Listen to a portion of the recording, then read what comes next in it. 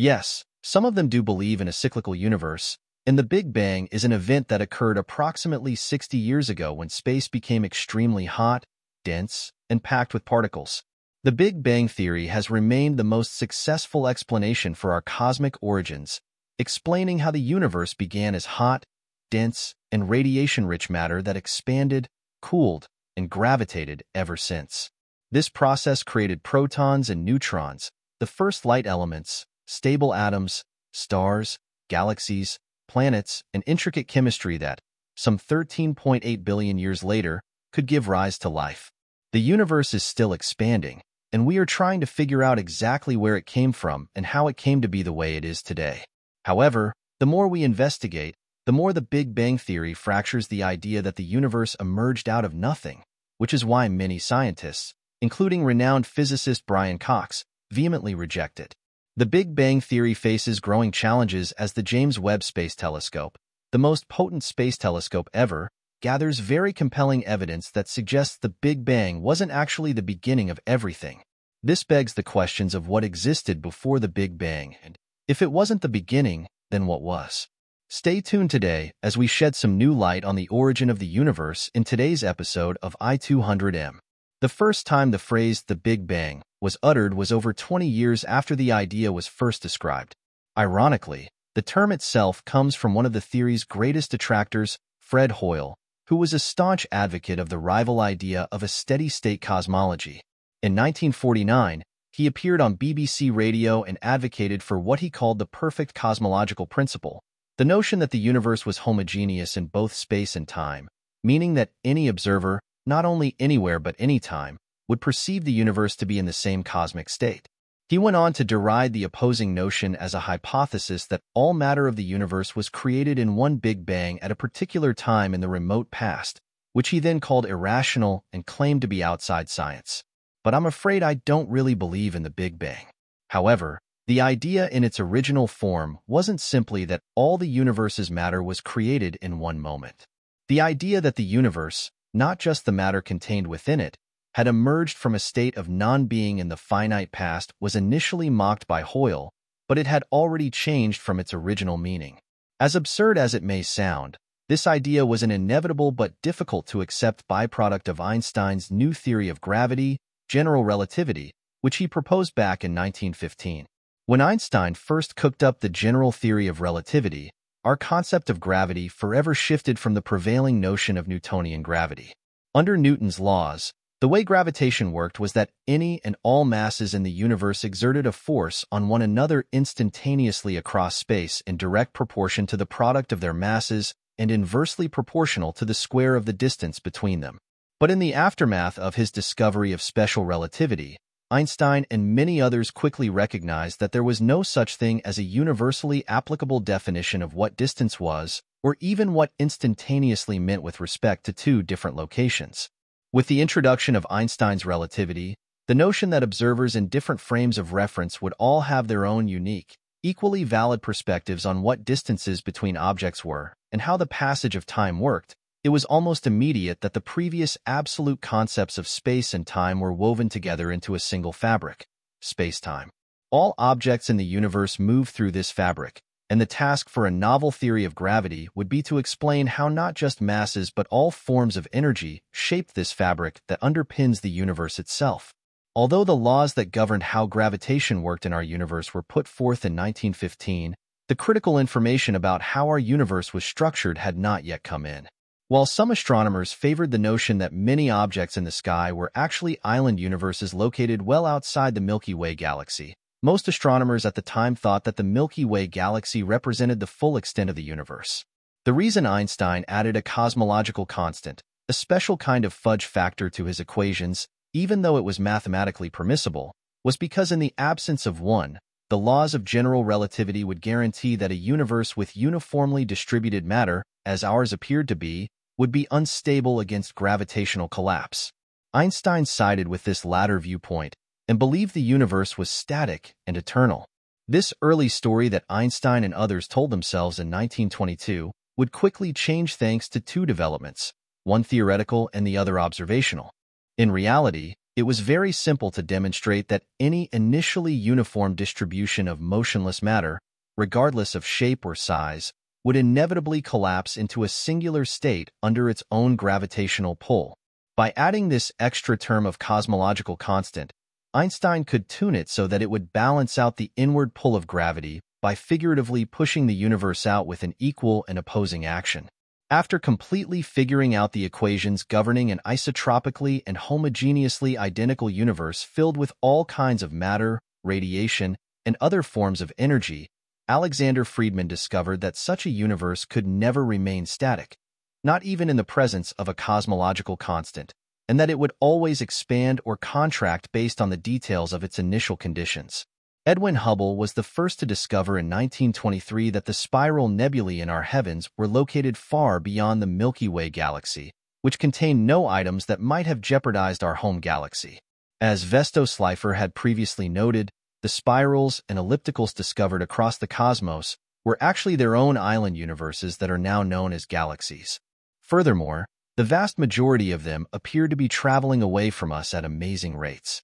In 1927, the universe must have expanded to its current state from a single point of origin, which he called either the cosmic egg or the primeval atom.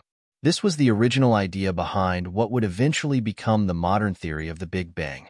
George Lemaitre was the first to put these pieces of information together, realizing that the universe is expanding today, and that if things are getting farther apart and less dense today, then they must have been closer together and denser in the past. The idea that the universe had a beginning, or a day without yesterday, was not generally accepted for some time. Lemaitre originally sent his ideas to Einstein, who initially dismissed Lemaitre's work by responding, "Your calculations are correct, but your physics is abominable." Despite the resistance to his ideas, however, Lemaitre would be vindicated by further observations of the universe. Many more galaxies had their distances and redshifts measured, leading to the overwhelming conclusion that the universe was and still is expanding equally and uniformly in all directions on large cosmic scales. In the 1930s, Einstein conceded, referring to his introduction of the cosmological constant in an attempt to keep the universe static as his greatest blunder. However, the next great development in the formulation of what we know as the Big Bang wouldn't come until the 1940s when George Gamow, perhaps not so coincidentally an advisee of Alexander Friedmann, came along. In a remarkable leap forward, he recognized that the universe was not only full of matter but also radiation, and that radiation evolved somewhat differently from matter in an expanding universe. Gamow used this information to make three excellent general predictions about the early universe. Universe 1. At some point, the radiation from a universe was hot enough for a quantum of radiation to have ionized every neutral atom, and this residual radiation bath should continue to exist today at a temperature only slightly above absolute zero. 2. At some even earlier point, the radiation would have been too hot to even form stable atomic nuclei, so an earlier stage of nuclear fusion should have occurred where an initial mix of protons and neutrons should have fused together to create an initial set of atomic nuclei, an abundance of elements that predates the formation of atoms. 3. Finally, this means that there would be some point in the universe's history after atoms had formed where gravitation pulled this matter together into clumps, leading to the formation of stars and galaxies. These three major points, along with the already observed expansion of the universe, form what we know today as the four cornerstones of the Big Bang. Although one was still free to extrapolate the universe back to an arbitrarily small, dense state, even to a singularity if you're daring enough to do so, that was no longer part of the Big Bang theory that had any predictive power. Instead, it was the emergence of the universe from a hot, dense state that led to our concrete predictions about the universe.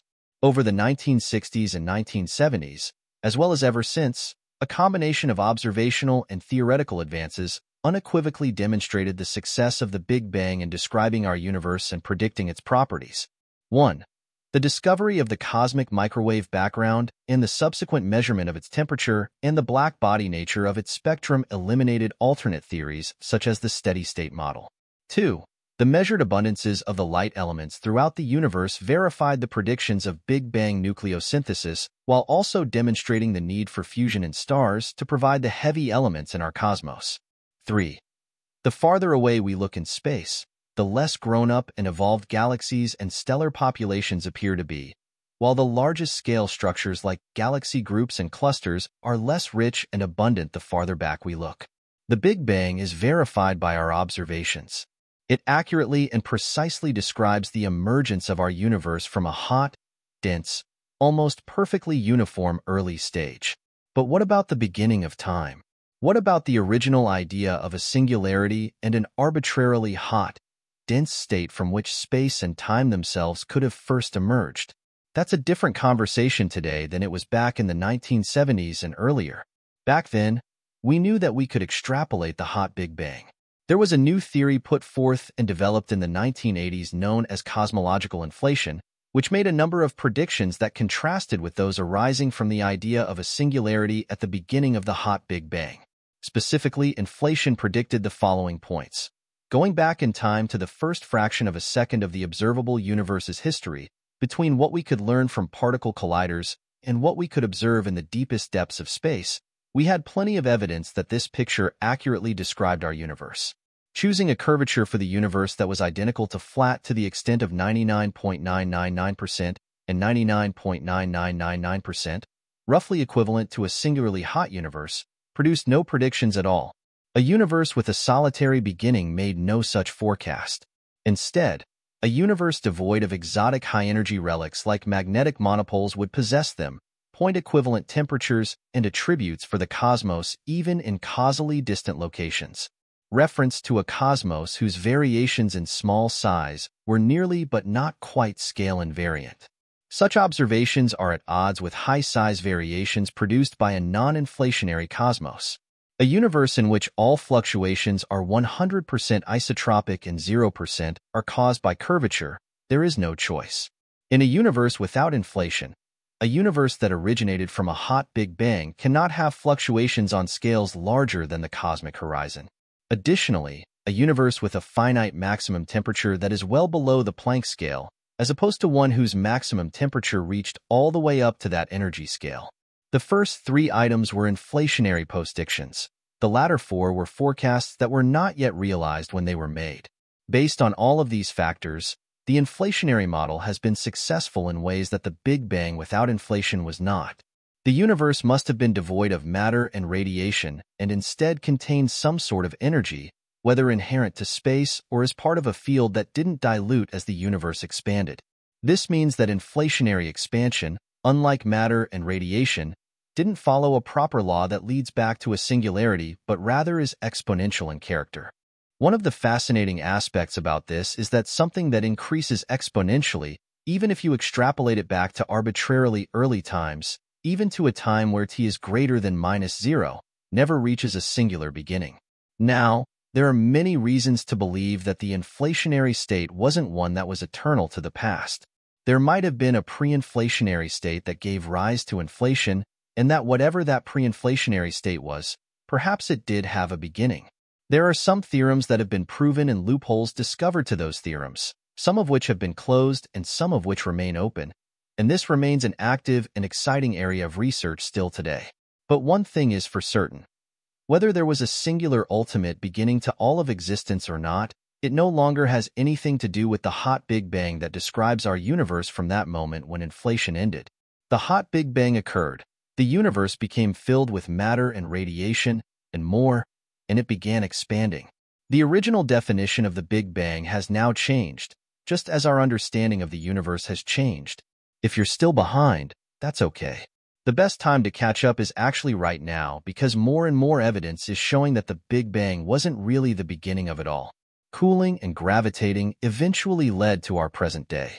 There are still a minority of astronomers, astrophysicists, and cosmologists who use the Big Bang to refer to this theorized beginning and emergence of time and space. Massive galaxies that contradict notions of the early universe have been discovered by NASA's James Webb Space Observatory. These galaxies, which are reported in new research based on Webb's first data published, are so far away that they only appear to the powerful observatory as tiny reddish dots. Astronomers discovered that by examining the light these galaxies emitted, they were observing them in the early stages of our universe, only 500 to 700 million years after the Big Bang. These early galaxies are not surprising in and of themselves. They were expected to form soon after the universe emerged from the so-called Dark Ages, the first 400 million years or so of its existence, during which only a dense fog of hydrogen atoms permeated space. However, the galaxies found in the Webb images appeared startlingly large, and the stars in them were too old. The new findings are in conflict with pre-existing theories about how the universe looked and evolved in its early phases, and they don't match early observations made by Webb's less powerful predecessor, the Hubble Space Telescope. Assistant Professor Joel Leha of Penn State University, who is also one of the study's authors, told Space.com in an email that earlier Hubble and other instrument studies of the early universe have found small, blue, baby galaxies at early times, objects that have just recently formed out of the primordial cosmic soup and are themselves building their early stars and structures. In general, as stars age, they become dazzling blue. Leha said that before astronomers start rewriting cosmology theories to explain how these galaxies came together so quickly after the Big Bang, they will have to make sure the odd reds they are looking at are not something else. Although most of the alternative explanations for the reddish dots they found in Webb's deep fields appear to be 50 times more massive than that, this was astounding. The astronomers plan to soon turn Webb's near-infrared camera, also known as the NIRCam, to these galaxies again in order to obtain light spectra from those that are mysterious and enigmatic. These might emit light in exotic ways due to their lack of heavy elements, and perhaps we're not incorporating those in our models. Alternatively, perhaps our understanding of how stars form locally, for example, how many stars form from gas as a function of the mass of the stars, is totally inapplicable in the early universe. These things would also be exciting to discover and would also overturn our understanding of star formation in the early universe, albeit in a very different way. Dissection of spectra, the measured light's wavelength composition, allowed for the determination of its source's physical and chemical characteristics.